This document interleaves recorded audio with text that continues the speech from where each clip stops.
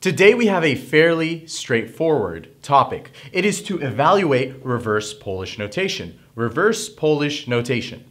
So what does this mean? How does this relate to what we've always known, right? So whenever we have arithmetic expressions, there's different ways we can express them. There's not just one way to express it.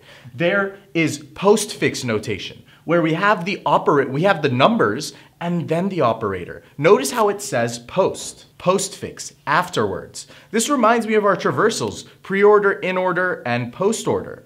The prefix tells us what kind of traversal it is. So this is related to that. It's basically the same classifications. So when we have infix, what do you see? You see that in. What does that mean? The operator is in between the numbers we're operating on. So we would do 3 plus 4.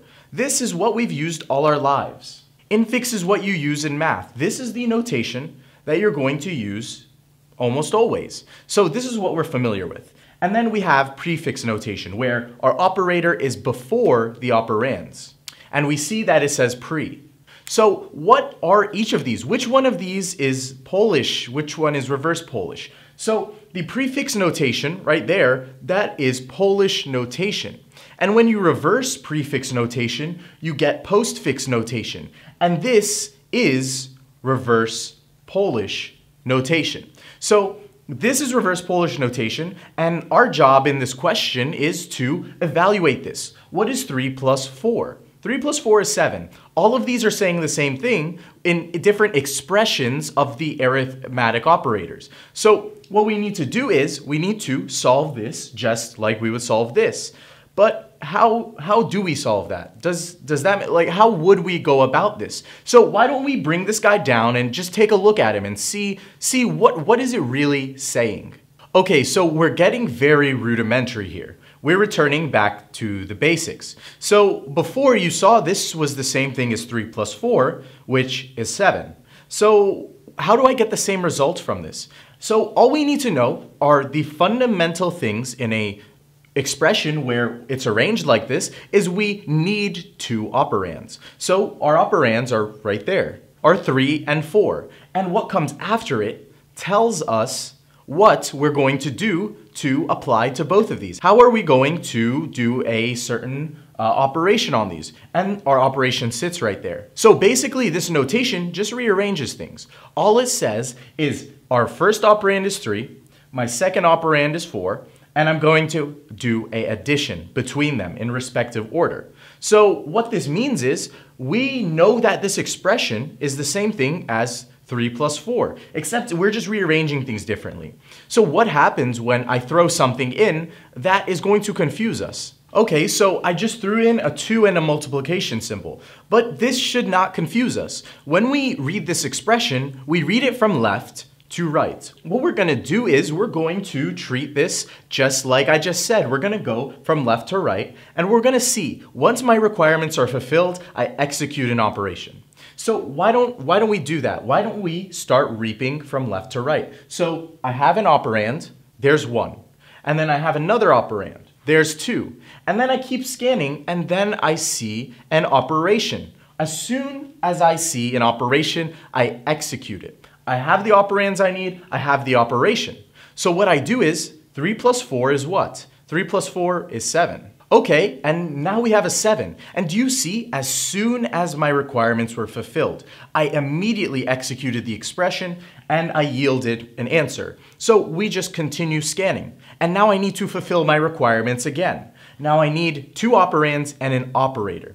So let's get an operand, the 7, and then we see another operand, the 2, and then we see an operation, and we immediately execute it. So 7 times 2 is 14, and that is the answer to this expression. So anyway, we can just cut to the chase. So this is a stack problem. This is very similar to the balanced parentheses problem, right there.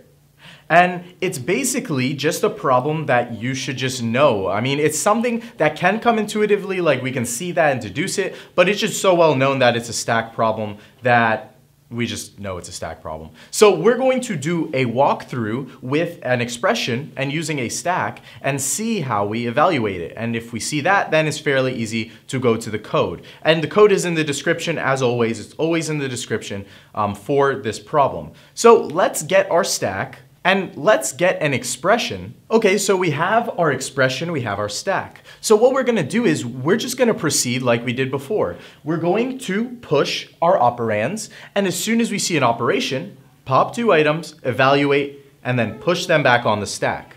So what we're going to do is, I see a 3, I push it on the stack. I see a 4, I push it on the stack. And then I see an operator, and then I need to execute that operator. So let's remove the operator. And now I need to pop 2 items and apply it. So I pop the 4 and I pop the 3. Okay, and now we have them to operate on. 3 plus 4 is 7. So I push 7 onto the stack. Okay, so now 7 is on the stack. So all we're doing is formalizing this into a data structure. What we were doing before, we're now doing with a stack. So we have the 7 now, and now we see the 2. Is the 2 an operand or an operator? The 2 is an operand, so we're going to push the 2 onto the stack. And now we have a multiplication symbol. Pull both items out, and now apply the operation. 7 times 2 is 14. And now we see an operand. Push the 1. So now we see a plus sign. So we pop 2 items, and then we apply the operator, and now we're going to get 15, and then push that on the stack. And we've ran out of things to go through with operands and operators, so all we do is pop the item that's on the stack, which is the final result. So our final result is going to be 15. 15 is the final answer to this reverse Polish notation expression.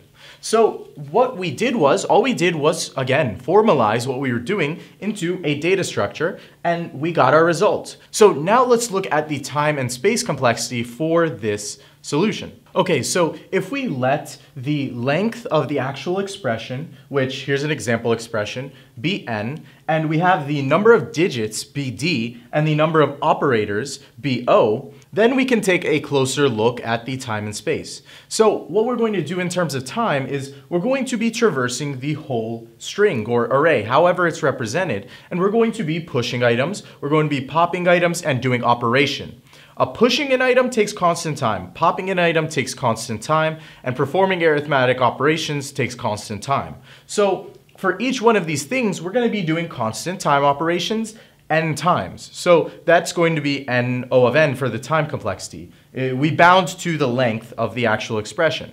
So what we're going to do in terms of space is, here's an example of a worst case space where we go as high as the amount of digits we have in the actual string or array. So here's an example of 1, 2, 3 times. So we would push the 1, push the 2, push the 3, and then we'd multiply downwards, and the result is 6. So the space complexity in terms of the stack and how we bound space would be O of digits, right? So that's going to be the bound on the number of digits we have. So we have 3, it's so hard to say that word. So we have 3 digits right there. I can't say that word. So we have 3. So for this expression, the value of d is 3. We have 1, 2, 3 operands, numbers that we're operating on, and that is going to be how we bound the space because we're going to push them on the stack, right? So that is the time and space complexity for this problem.